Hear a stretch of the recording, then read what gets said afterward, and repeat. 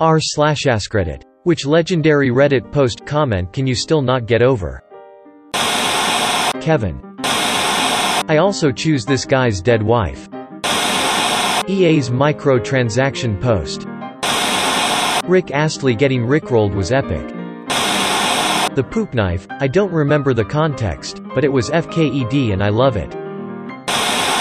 You like that, you fudging retard. The one where we saw a home break-in.